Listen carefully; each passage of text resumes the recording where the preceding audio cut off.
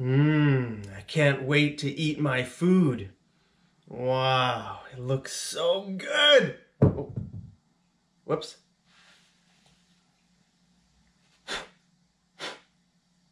The floor doesn't look very clean.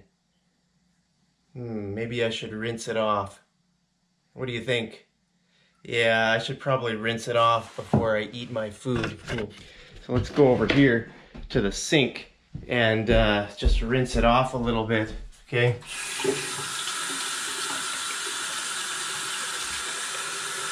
Yeah, I think that looks a bit better.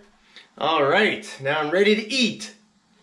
Do you know what rinse off means? Rinse off, that's a phrasal verb. It's a very useful phrasal verb in English.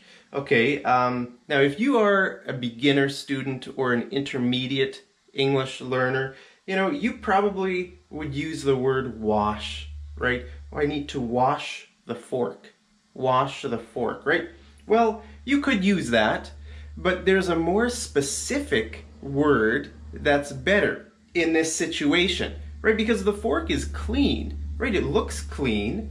You know, there's no food on it or anything. So I don't really need to wash it, but it fell onto the ground and, you know, I just want to wash the germs off.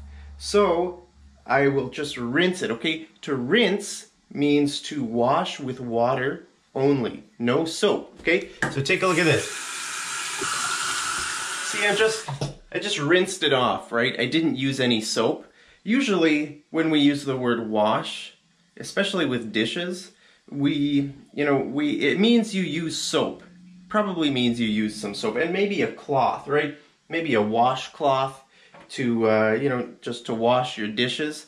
But in this case, I don't really need to use soap. I mean, I could wash it, but I think I only need to rinse it.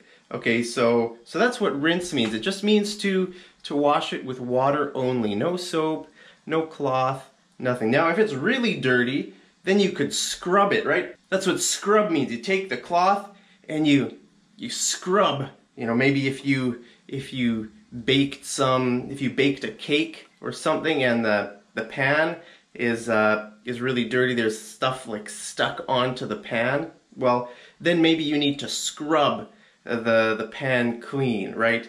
But for rinsing, you just run some water over it. Now, the phrasal verb is to rinse off, right? Remember I said I need to rinse it off. But you don't need to use the phrasal verb. You could tell me, hey Mark, just give it a quick rinse.